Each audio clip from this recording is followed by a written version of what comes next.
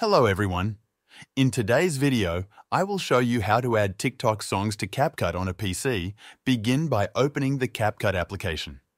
Once it is launched, you will see the starting interface. Look for the option to sign in.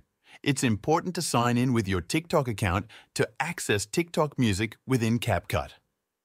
Click on the Sign in with TikTok button. A login window will appear, allowing you to log in using your TikTok credentials. You can either enter your username and password manually or use the QR code option if you prefer a quicker method. Once you've entered your credentials, click Authorize to grant CapCut access to your TikTok account. After successfully logging in, you might see a notification asking to open CapCut. Click Open to proceed.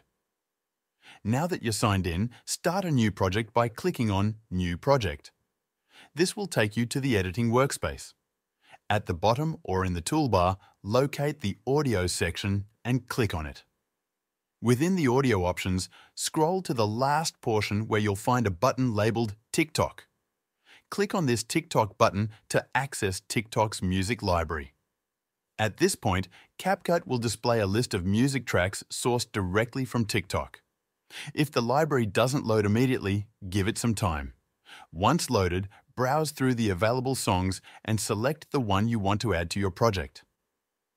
Click on the desired track to insert it into your timeline.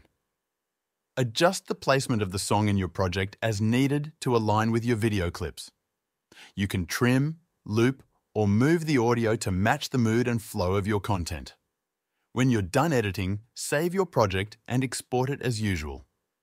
Following these steps will enable you to use TikTok songs in your CapCut projects effectively. If you experience any issues, ensure you're logged in with the correct TikTok account and that your internet connection is stable. Thank you for watching. I will see you in the next VID.